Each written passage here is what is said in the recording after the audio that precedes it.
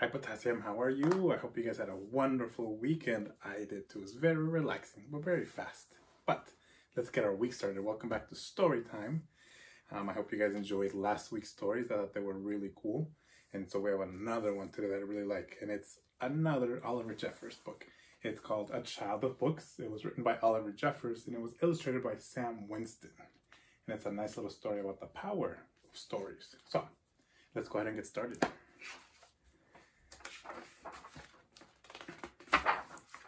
Child of books.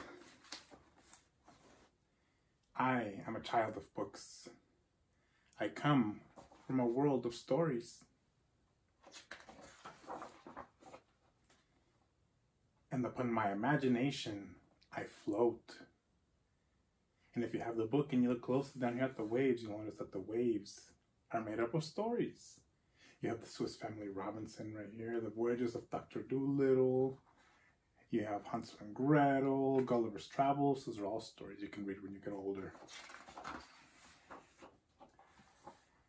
I have sailed across a sea of words to ask if you will come away with me.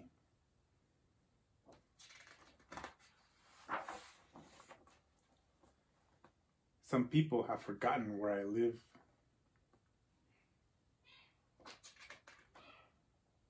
The newspaper says serious stuff.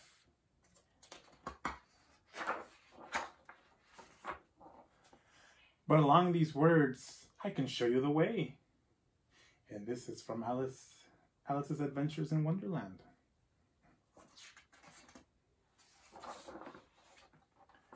We will travel over mountains of make-believe. And this mountain's made up of Peter Pan's words. Discover treasure in the darkness. This one is very hard to make out what it is, because it's so dark.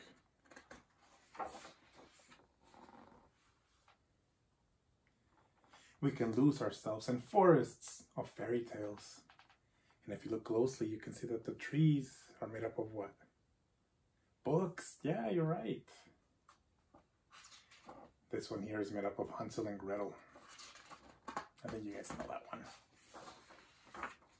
And escape monsters in haunted castles.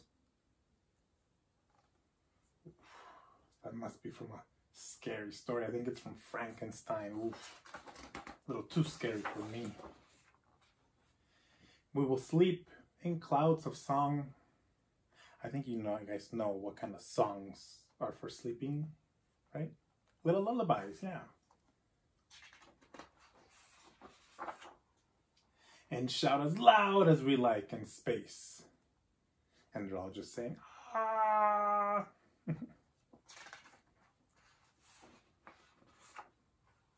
For this is our world we've made from stories. And I'll hold the picture close so you can see as many stories as you can find.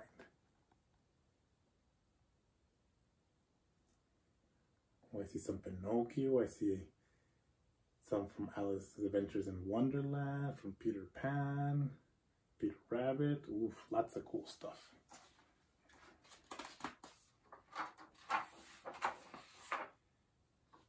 Our house is a home of invention.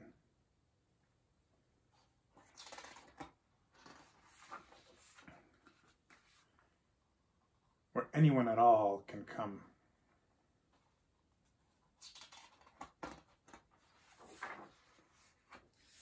For imagination is free. And that's the end of that story. I hope you guys enjoyed it. See you guys tomorrow. Have a great day.